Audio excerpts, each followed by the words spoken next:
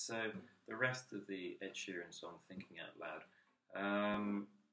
we did the chord progression for the intro, verses and choruses, which is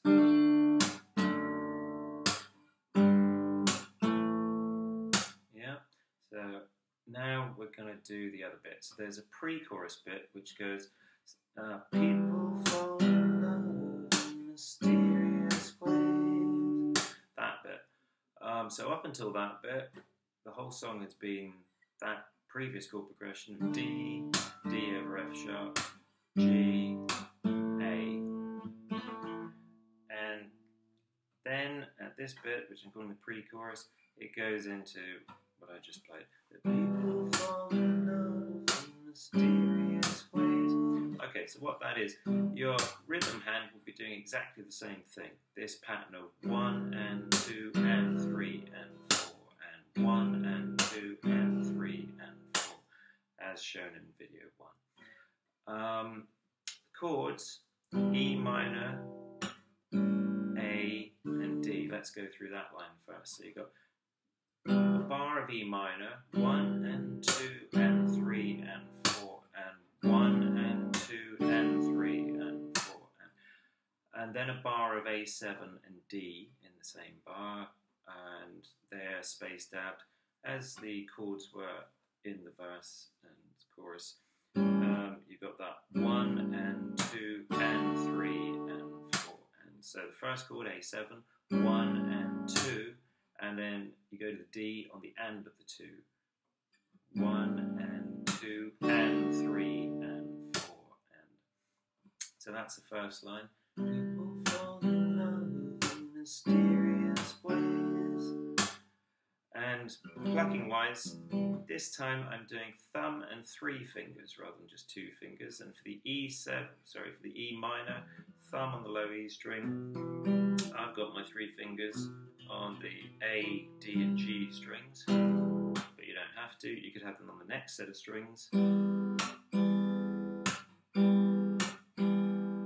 get that sound, which is the D, G and B strings, but I just prefer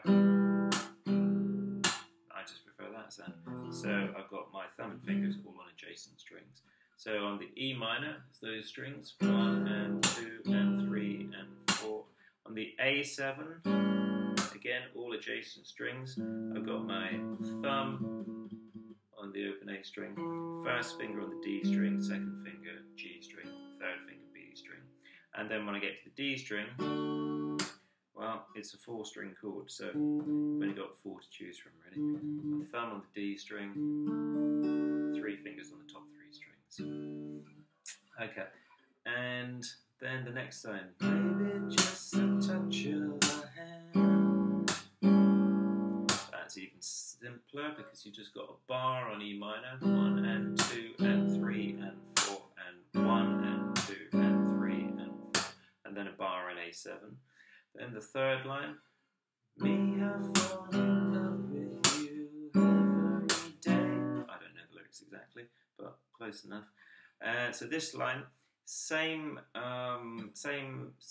sequence as the first line in terms of you've got 3 chords, 1 bar on the first chord, which is E minor, 1 and 2 and 3 and 4, and then you've got an A7 and a B minor, and the spacing is the same as in 1 and 2 and 3 and 4, and you go to the B minor on the and of the 2.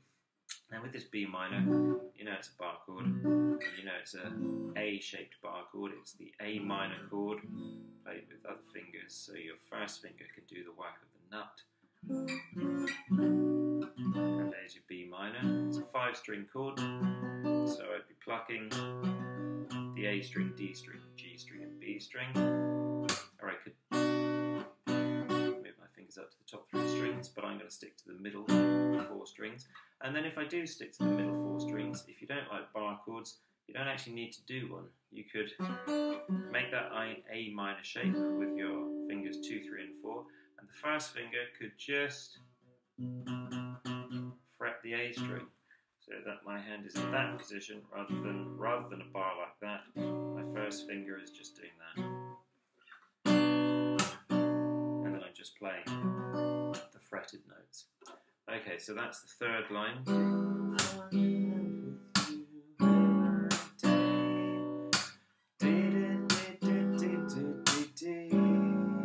And then the fourth line is, once again, E minor for one bar and A7 for one bar. And then you might want to just pluck on the first beat of the bar. 1, 2, 3. And then here's a little line. Take me into your loving arms. And then you're back into that chord progression. The D, D over F sharp, G, A, because that's the chorus. Then, once you've gone through the chorus, however many times that chord progression happens, you'll be able to see in the chord and lyric sheet. And then at the end of the chorus, you've got this, 'cause maybe we found love right where we are.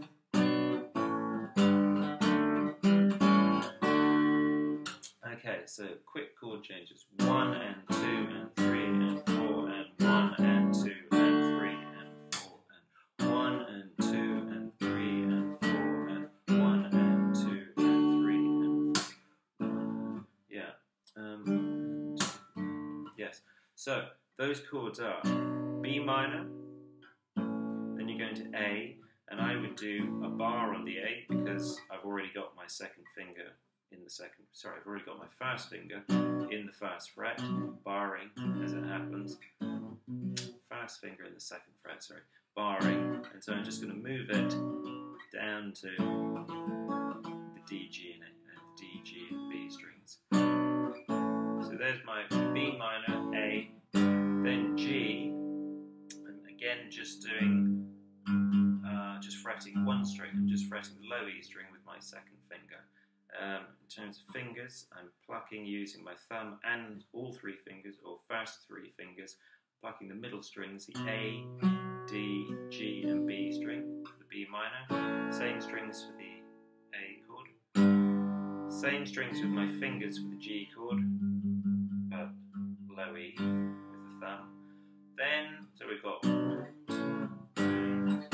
then we've got this chord, the D over F sharp. Now if I've played my G with one finger, with my second finger on the third fret, I'm just going to move my second finger down to the second fret and then put my third finger on the second fret of the G string, and I'm going to then pluck the low E with my thumb, the A, D, and G strings with my fingers, three fingers, but the A string will probably, and it actually sounds better if it is, will be muted with the underside of that second finger. Yeah. So I've got so far 1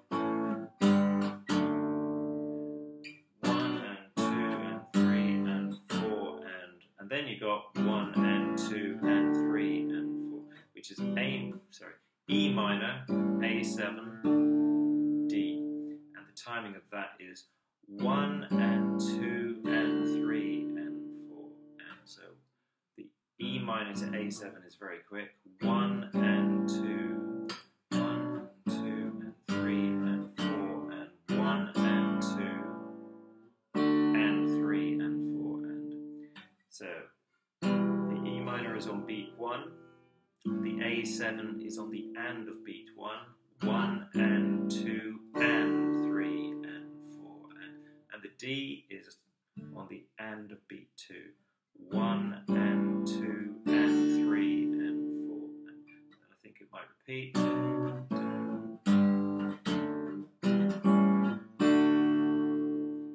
And then you're back into a verse.